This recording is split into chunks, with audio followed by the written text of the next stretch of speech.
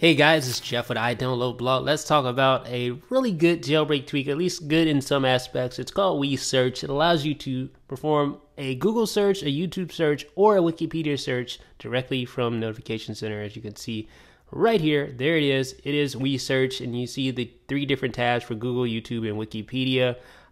So all you do is you just type in the little text field there, and you type whatever you want to search for. For instance, I'm going to search YouTube for, let's think about a video that we've done recently. How about WeSpaces?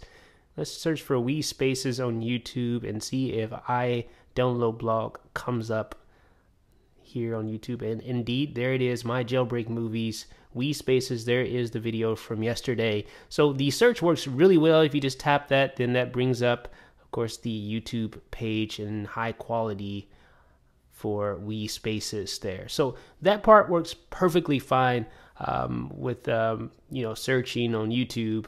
I did have some problems with Wikipedia searches, but we'll discuss that later. Another issue that I don't like is that there's no way to clear out your search, your previous search. There really is no way to do that. There's no X or anything there. So that's kind of annoying. You have to just backspace. You also have this option to enable a slim version, which only has Google search, supposedly. But I was not able to get this working either. I see where I enabled it and it's still on the normal version, and it actually disables the slim version. You have to turn it on again. You click, you tap OK, you slide it down again, and guess what?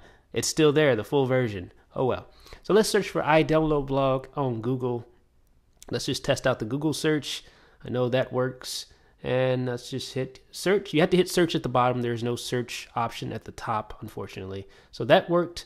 As you can see, I had to backspace all the way back just to search what I want to search for. Now, another little bug that I found in here is when you have spaces in a search field, it just doesn't work. Google, YouTube, Wikipedia, none of them work. If you tap search at the bottom of the notification center right by the keyboard, you'll see, well, it just won't work at all. It won't search at all. Let me just show you. I'm zooming out here so you can see the keyboard. I have Steve Jobs in there. Watch me tap search. Guess what happens? Nothing. It doesn't matter if you're on Google, YouTube, Wikipedia, whatever. It just will not search with the space in the search field there.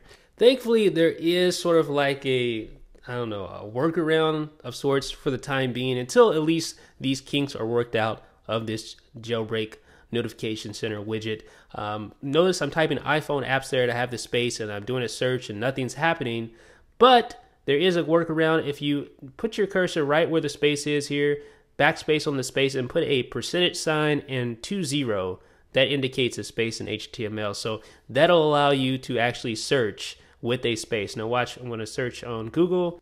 Okay, and there we go, iPhone space apps. So that's how you kind of work around this limitation for the time being.